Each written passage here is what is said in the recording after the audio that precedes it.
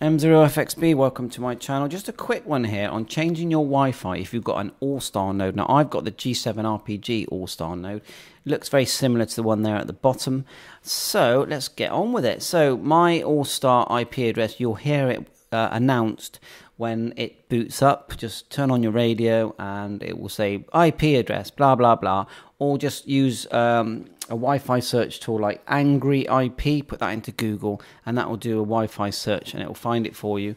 Okay, so my IP address is 192.168.0.101, and then we put in 3 2s here, and we'll hit enter, and we go straight to our PuTTY page.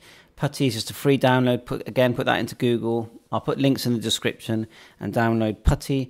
And so login is, if you've got a G7RPG node, you want lowercase ROOT, hit enter, and then the password is ALLSTAR, so Allstar, and you don't see it when you type it.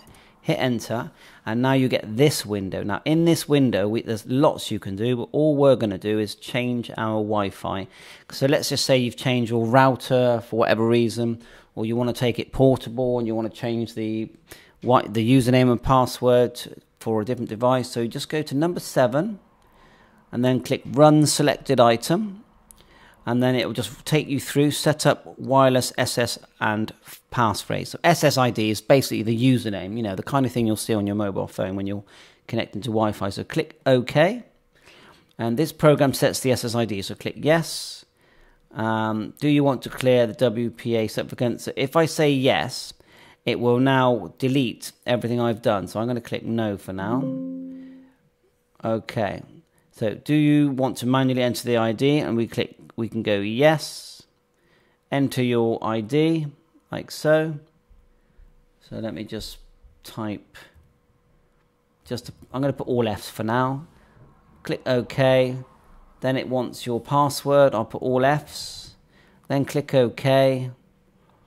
OK, and then it's got the username here. SSID equals, I put all F's with the passphrase FFID. OK to add, and at this point I would put yes. And that's it. You've changed your username and your password. I'm not going to say yes because I don't want to, muck mine up. So that's it. So hopefully this will help you change your username and password on your Allstar G7RPG or homemade node. Bye for now, 7-3.